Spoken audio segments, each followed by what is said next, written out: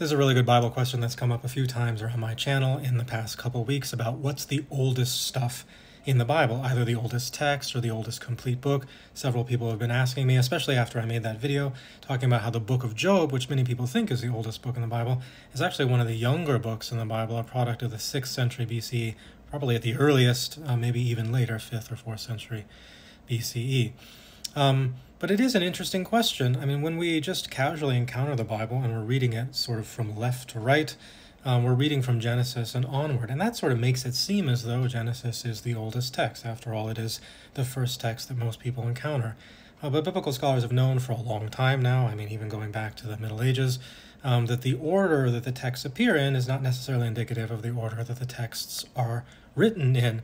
And that can be kind of a strange experience for people to realign their expectations about these biblical texts. So I wanted to make sort of a longer video and talk about what's old in the Bible, why people think it's old, and then address the specific point that somebody made about the late Michael Heiser saying that some of the stuff in Isaiah chapters 1 through 39 might very well be some of the oldest stuff in the Bible. So first, let me make clear, there's a big difference between asking what the oldest stuff in the Bible is and asking what the oldest book in the Bible is. And that's because newer books, relatively newer books, can preserve material, individual chapters and things like that, that are much older than the text that it's eventually been incorporated into. Whereas the oldest book in the Bible, we're talking about like the oldest complete text, or something that at least vaguely approximates the final form of the text that we have today. So those are two very different questions. The question of the oldest stuff in the Bible is, I've never seen significant debate about this amongst like the top options that biblical scholars hold up. The top candidates for oldest stuff in the Bible is always Exodus 15, the Song of the Sea, and Judges chapter 5, the Song of Deborah.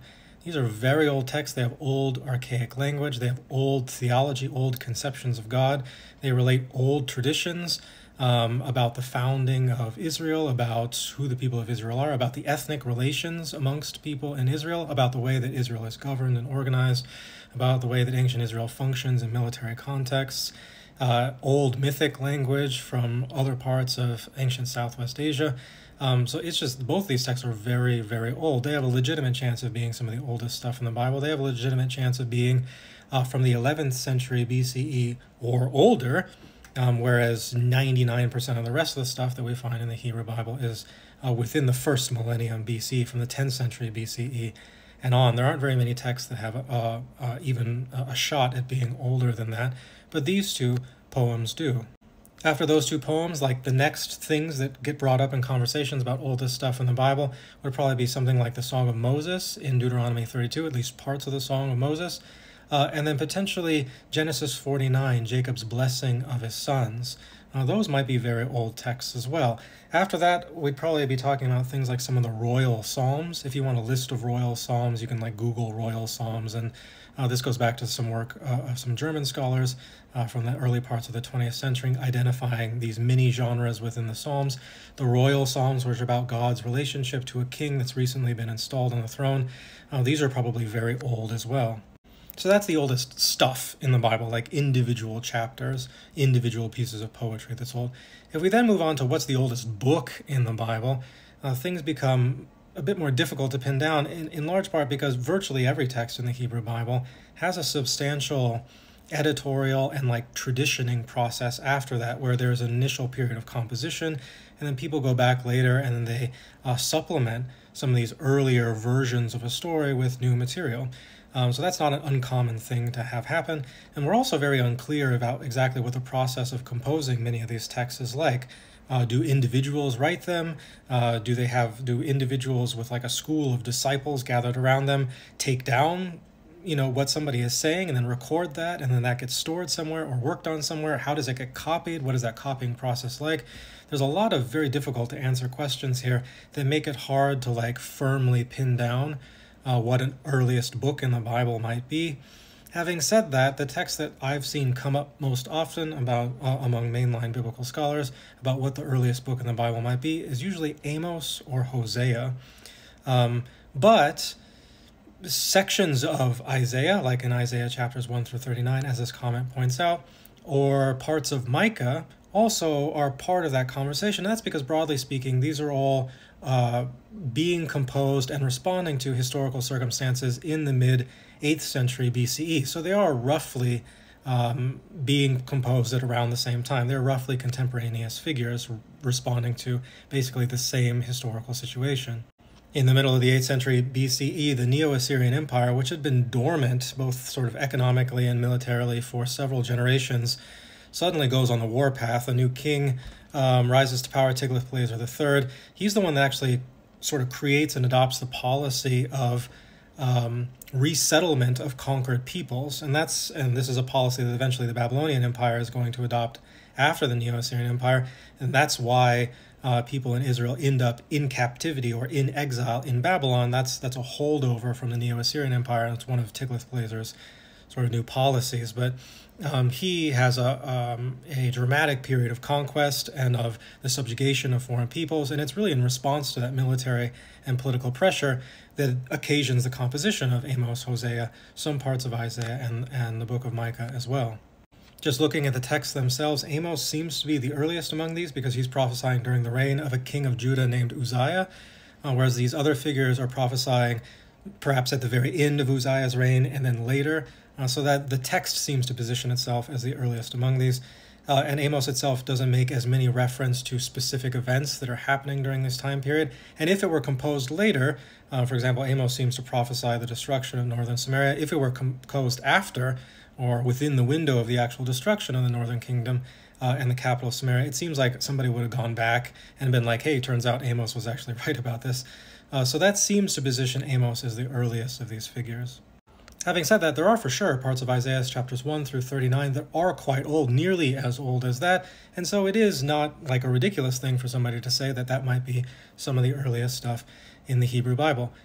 But it really is only parts of Isaiah 1 through 39, and you might be thinking, why Isaiah 1 through 39 and not the rest of it? There is, after all, like 27 chapters more to the text than that.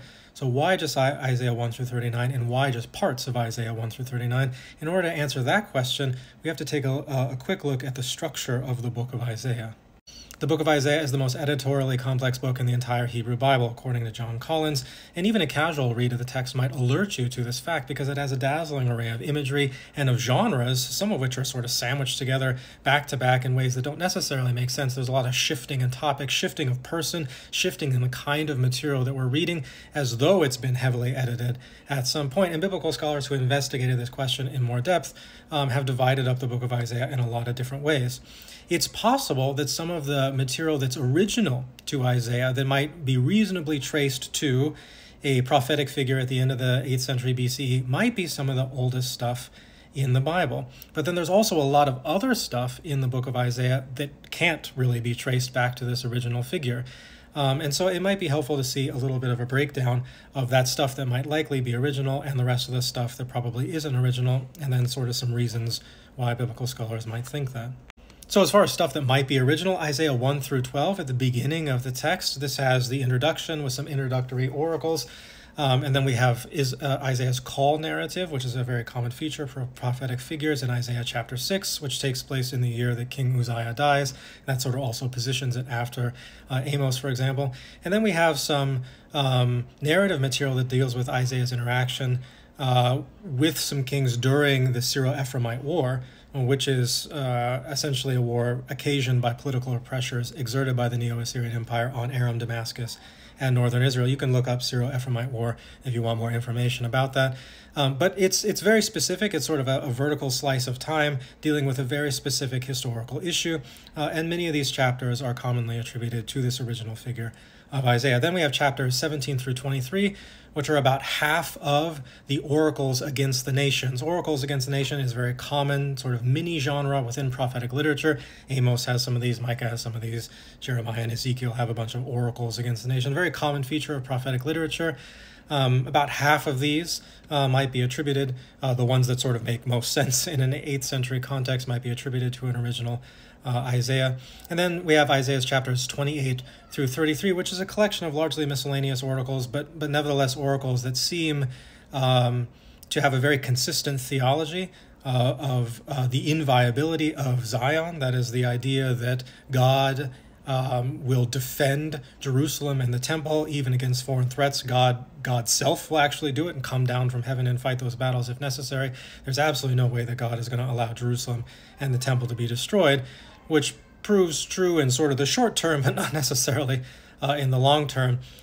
So those also seem very situated in the original 8th century context.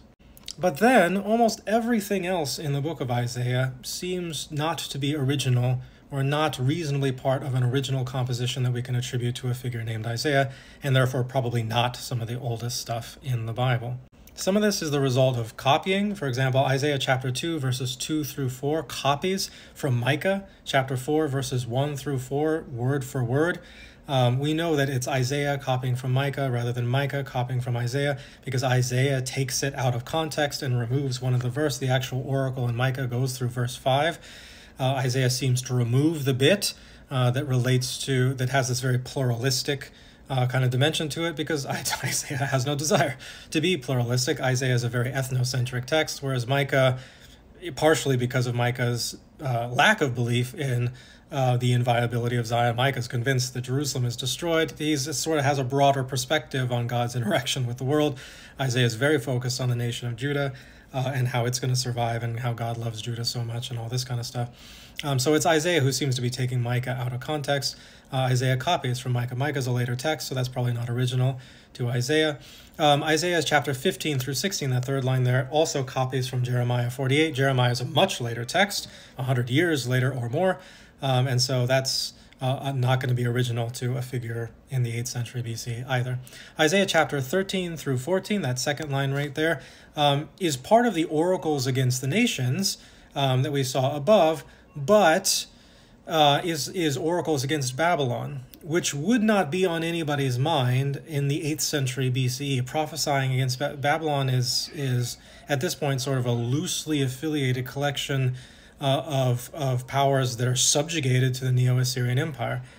So identifying them as a particular people group who's threatening to Judah is kind of nonsensical. It makes much more sense later, once Babylon overtakes the Neo-Assyrian Empire and sort of takes charge of the region. Then it makes a lot more sense and lines up with other things that we find in some of the later prophets in the Bible as well.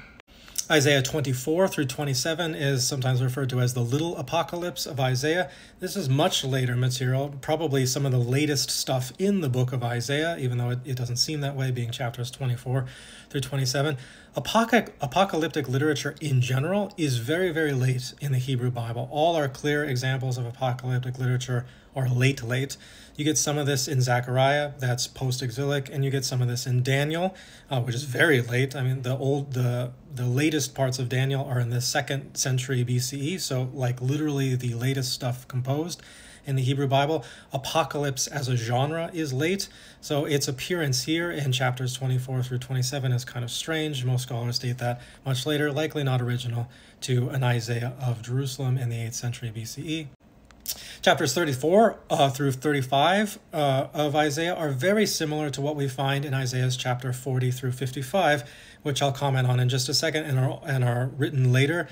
Chapters 40 through 55 is often referred to as Second Isaiah.